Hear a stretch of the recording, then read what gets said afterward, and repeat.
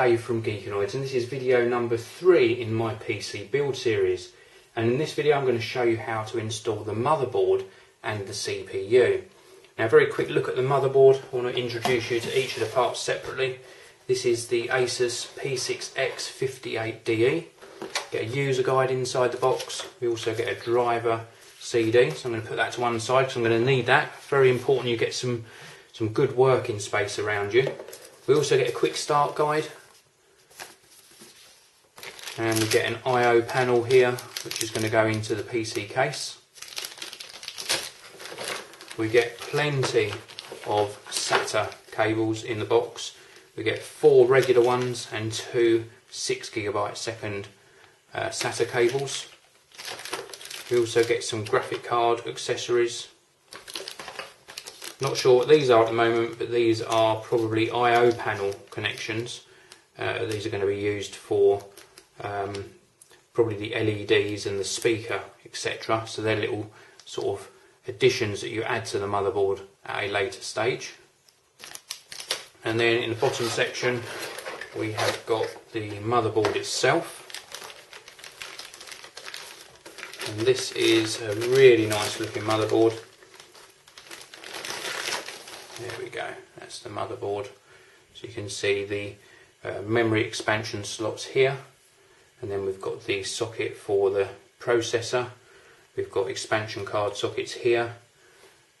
There's all the I/O sockets there. We've got keyboard and mouse, a couple of USB 3 sockets, SPDIF and optical out, USB 2, Firewire 400, Gigabit Ethernet, and a couple more USB 2s. And then we've got all of the audio panel there. Now, moving on, we've got the Intel Core i7 processor, and inside this box we have got some instructions for installation as well as the 3-year warranty information. And then inside the packaging itself, I'll just open this very carefully. We have got the cooler for the processor,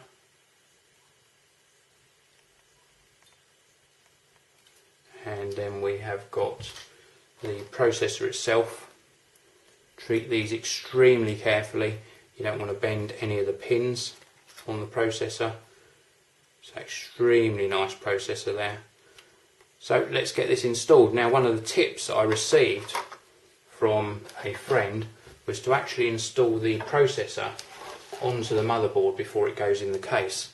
Now, this sort of makes sense because it means that you're obviously not working in that confined area. So I'm going to install the CPU and the fan or cooler on the CPU before I put this into the case. So this is the area where you're going to actually install the CPU or processor. And to do this, we've got a little arm here which we're going to just take out of this latch and swing round to this position.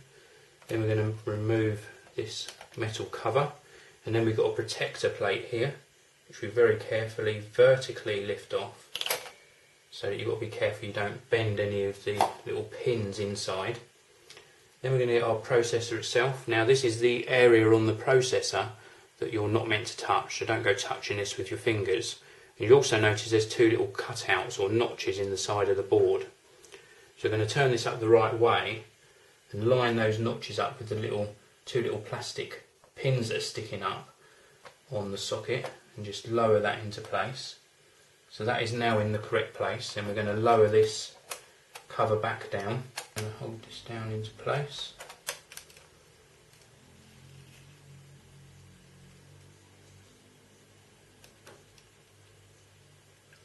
Then put that back in.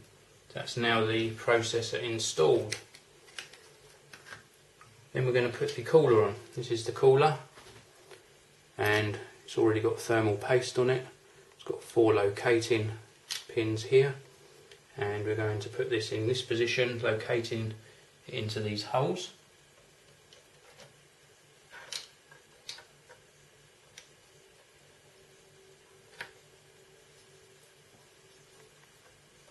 That's all of the locator pins in.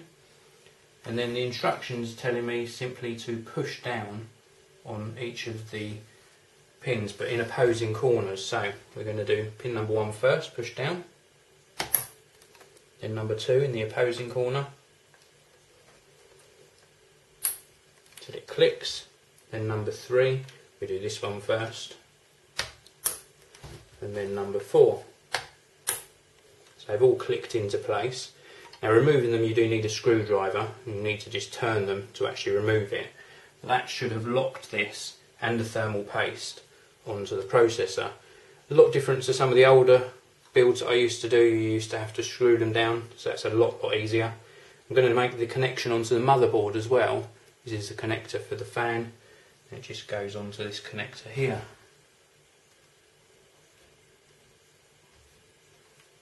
So there we go, so that's the processor and the fan installed. Now I'm going to pop this to one side and then get the case onto the table so that you can see how you install this into the case. So this is our case. We need to do a little bit of preparation first before we put the motherboard in. The first thing is just to put this I/O panel in the back here. So this is going to give some receptor holes for the various connections on the motherboard. The writing side, so the part with all of these letters on, goes facing outwards. So I'm going to do that now.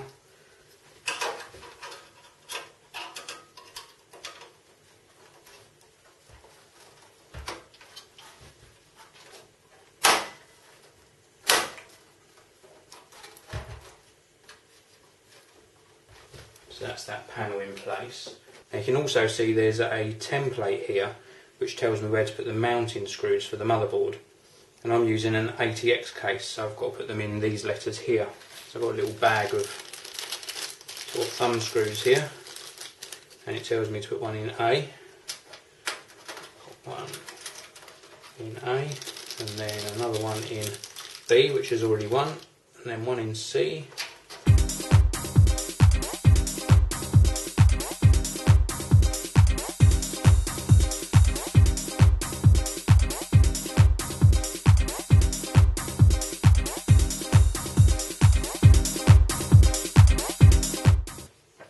And now we're ready to offer the motherboard up to the case.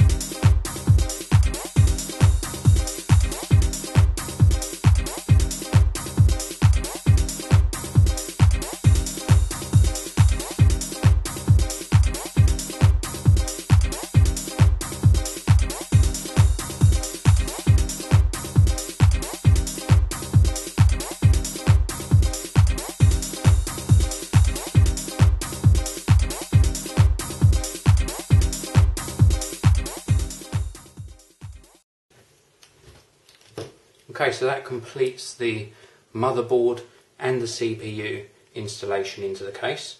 Hope you found that useful. Please do check back tomorrow where you'll be seeing the next video in this PC build series covering the memory installation. This video review is sponsored by Crucial, the memory experts. They provide reliable PC, notebook and Mac memory to boost your system performance and improve your general workflow.